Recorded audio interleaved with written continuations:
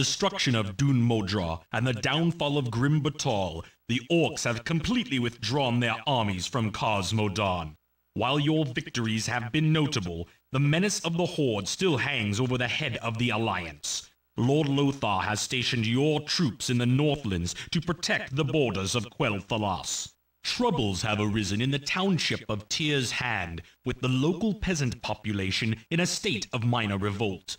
You must quell this uprising and then summon the Knights of the Silver Hand to watch over the populace. To maintain order in the region, you must search out all of the Horde forces in the area and destroy them.